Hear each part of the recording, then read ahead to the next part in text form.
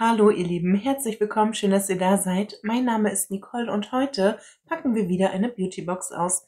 Die aktuelle Lookfantastic Beauty Box ist bei mir angekommen und sie ist diesmal einfach komplett schwarz. Mal gucken, was das Thema ist. Ich wünsche euch jetzt ganz viel Spaß bei diesem Video.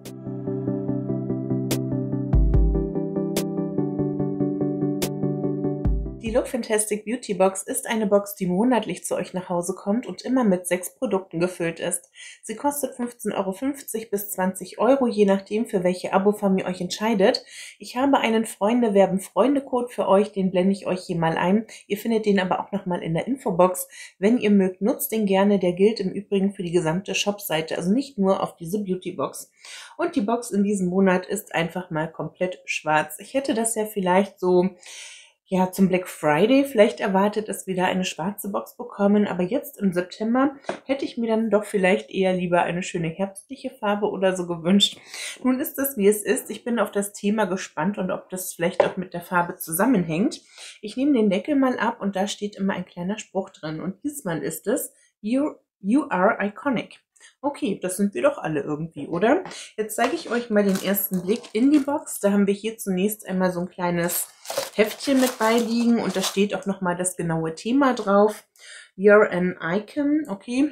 Und dann haben wir hier eben in diesem Heft auch die Produkte alle abgebildet, Beschreibungen dazu und auch Preisangaben glaube ich gar nicht mehr. Das war früher mal, aber mittlerweile sind da leider keine Preisangaben mehr bei. Ich suche euch das aber raus und blende euch das auch mit ein. Leider ist das Heft komplett auf Englisch und darum lese ich da immer nicht großartig weiter was vor. Wir haben jetzt hier einmal das Seidenpapier, das schlage ich einfach mal auf und wir werfen den ersten Blick hinein. Mal gucken, oh, ich sehe was von Elemis und von Clean Skincare und so. Das sieht eigentlich von den Marken her schon mal sehr interessant aus. Und das erste, was ich jetzt mal herausnehme, sind 2 Produkte, die, glaube ich, zusammengehören. Wir haben hier von Bleach London Haarpflege drin und zwar passende Produkte zueinander, nämlich ein Shampoo und ein Conditioner und zwar die Reinkarnation. Ja, okay. New Life with every wash. Also die Haare sollen mit jedem Waschen ein neues Leben bekommen quasi. Es ist ein nährender Shampoo, steht hier noch mit drauf für alle Haartypen und wir haben da 75 Milliliter drin. Und bei dem Conditioner, da ist das genau identisch, auch für alle Haartypen 75 Milliliter und der soll auch nährend sein. Werde ich austesten, mal gucken, ob meine Haare dadurch nochmal ein neues Leben bekommen. Im Moment bin ich wirklich sehr zufrieden. Sie haben einen schönen Glanz und fühlen sich toll an. Ich verwende gerade eine Leave-In-Pflege von Bilou. Die hat mich echt umgehauen und fasziniert.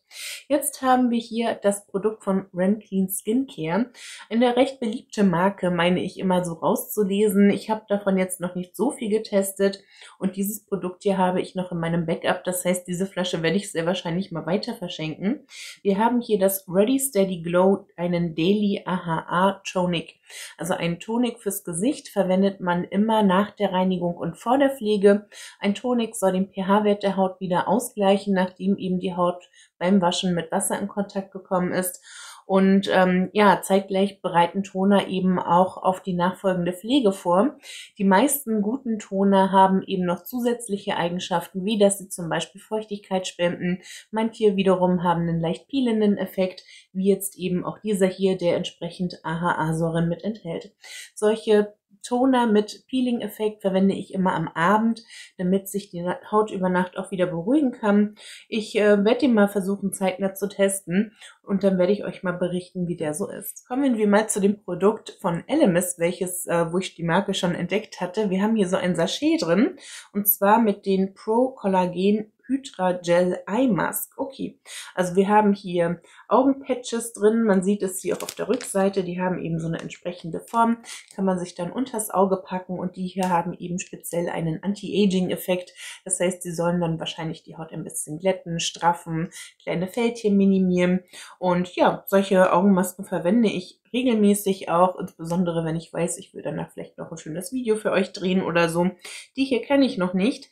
Ich weiß nur, LMS ist eine sehr hochpreisige Marke, wo ich mir noch nie was großartig gekauft habe, sondern meistens immer irgendwie auch Glück hatte, das in Boxen mitzuhaben oder in Adventskalendern.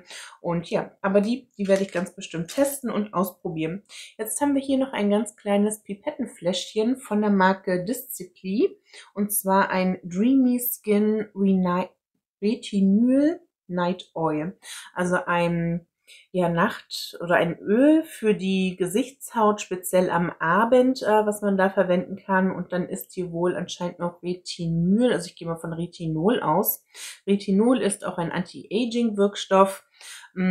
Ich weiß jetzt nicht, ob ich das Produkt wirklich behalten werde. Ich bin eigentlich davon ab, so reine Gesichtsöle zu verwenden, weil sie meistens zu viel für meine Haut sind. Und mit Retinol habe ich auch nicht so gute Erfahrungen. Da ist Bakuchi Oil eine bessere Alternative für mich. Und darum denke ich, werde ich das weitergeben. Hier soll man grundsätzlich 3 bis 4 Tropfen sanft auf die Haut einmassieren. Man kann es sowohl morgens als auch abends verwenden. Und ich glaube, das ist auch wirklich eine sehr hochwertige Marke, aber einfach nicht mein Produkt.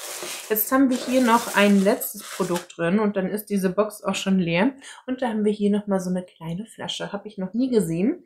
Von Nail HQ, ein Your Nail Specialist Cuticle Oil. Okay, das ist ein Pflegeöl für die Fingernägel beziehungsweise auch für die Nagelhaut drumherum, und das enthält Avocadoöl, Mandelöl und Vitamin E, das Schönheitsvitamin.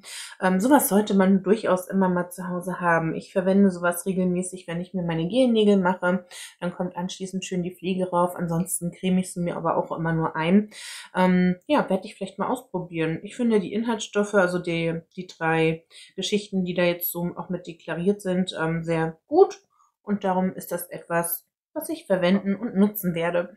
Damit haben wir jetzt schon alles ausgepackt. Wir hatten einmal Shampoo und Haarpflege von einer interessanten Marke drin, wo ich auch noch nichts getestet habe. Da freue ich mich sehr drüber, dass sie da auch entsprechend so beides in Kombi reingepackt haben. Clean Skincare ist eine tolle Marke, genauso wie hier Discipline. Schöne Produkte, kenne ich aber auch schon zum Teil zumindest. Das ist noch so mit ein Highlight, so diese Augenpatches und dann hier noch dieses Nagelpflegeöl. Mir fehlt tatsächlich in diesem Monat so ein bisschen ein Highlight in dieser Box. Vielleicht eins der Produkte ausgetauscht durch etwas Dekoratives oder so. Das fehlt mir irgendwie einfach in diesem Monat. Ansonsten finde ich, ist es eine solide Box. Wir haben Haarpflege, wir haben Augenpflege, was für die Fingernägel, Reinigung beziehungsweise Pflege ja auch. Also von daher so schon eine schöne Zusammenstellung und tolle Marken, aber das i-Tüpfelchen fehlt. Ich werde euch mal noch den Gesamtwert dazu einblenden, mal schauen, wie hoch der sein wird. Dann dürft ihr mir gerne noch verraten, was so euer Lieblingsprodukt aus dieser Box ist. Dann tauschen wir uns da gerne noch in den Kommentaren aus. Und wenn ihr mögt, lasst mir doch auch gerne einen Daumen nach oben da und ein Abo. Ihr würdet mich damit sehr unterstützen. Ich würde mich freuen. Und damit sage ich Tschüss, alles Liebe, eure Nicole.